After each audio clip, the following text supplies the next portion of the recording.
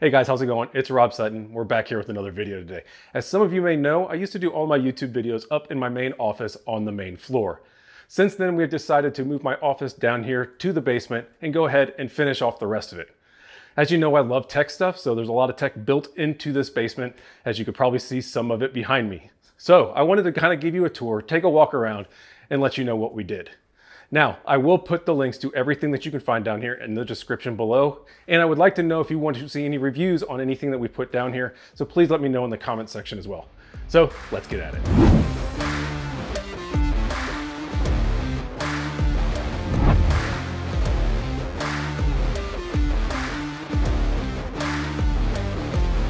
So what you see behind me is actually my YouTube space, which actually has Felt-Rite padding on the rear wall, an Amazon electric desk, and a Home Depot countertop to act as our working space.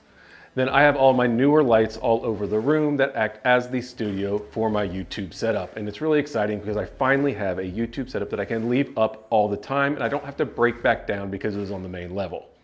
So on the other side of this room, we'll take a look at my office space.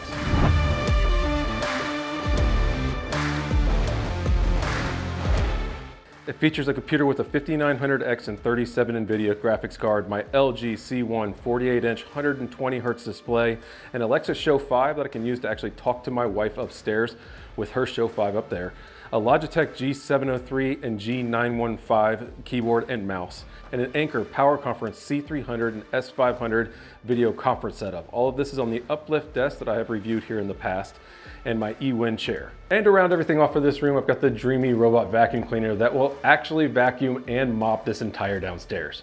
Now, I really like this room because it is the one with the outside exit, which means I get a lot of good natural light coming through here that is great for videos and also while I'm working during the day so I can see outside. Now, before we get into the two main rooms, let's go take a look at the workout room.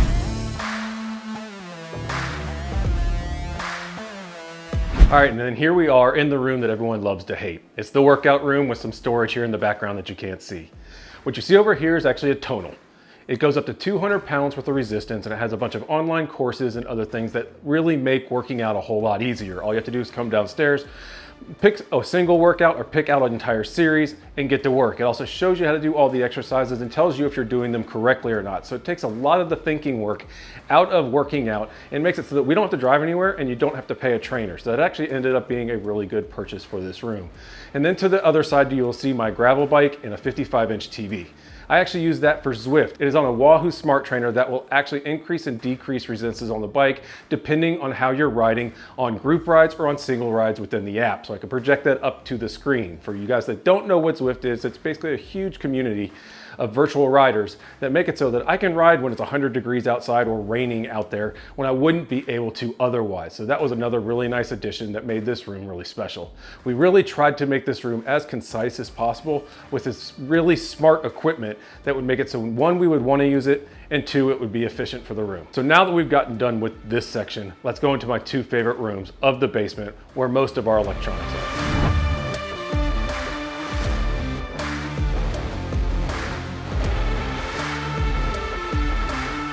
So here we are in the pool table, wine, and bar area. We didn't want to build some gigantic bar that we weren't going to use all that often, so the one with 3 seats worked out perfectly over there and allowed us to do this wall of wine over here on the side and the pool table behind us. One of the smarter features that we put in the kitchen itself is my wife really wanted to put nice bottles of wine in that she just wanted one glass at a time every now and then. The problem is that when you open up really nice bottles of wine, you basically have to drink the entire thing or it's going to go bad. So we bought a plum for the bar area. And what that actually does is electronically takes a picture of the label, puts it up on a screen, tells you everything that's in the wine, and then it keeps that bottle fresh for up to 90 days. The other thing that's nice about this pool table is it does have a hard cover that turns it into a dining room table. So when we're in circumstances where we don't want to have a pool table, but we need a large table, it works out perfectly for that. Now we're on to what is obviously my favorite room now in the house, and that is the theater area. Now, there were a couple really challenging things that went along with this room. One, it is open to the pool table side, so it is not an enclosed area that you'd be able to really control sound with. Number two, my wife didn't want to see a single speaker, so I had to do everything with in-walls and in-ceiling speakers, which is not ideal for Atmos, but I think we got a good compromise and it sounds really good in the process. So here is what we actually put in here.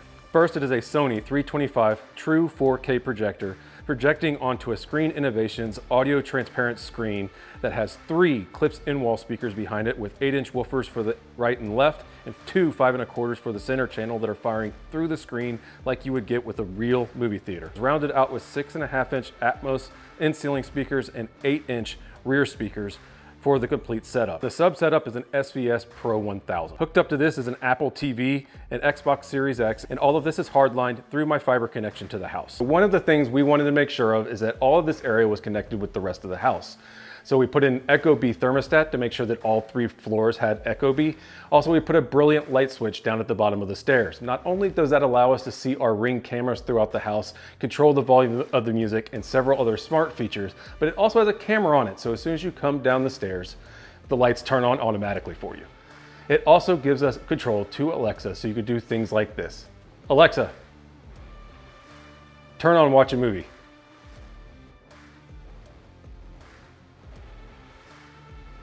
And all the lights are automatically handled for you.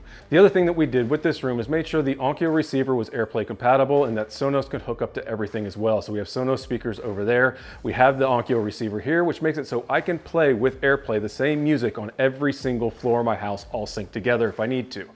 I also put in a 65-inch TV next to the pool table and a 48-inch over there next to the bar, so that if you're standing anywhere in this downstairs space, you should be able to at least see a football game or if we're watching F1 in the morning. And lastly, all the posters we have on the wall, they're actually original.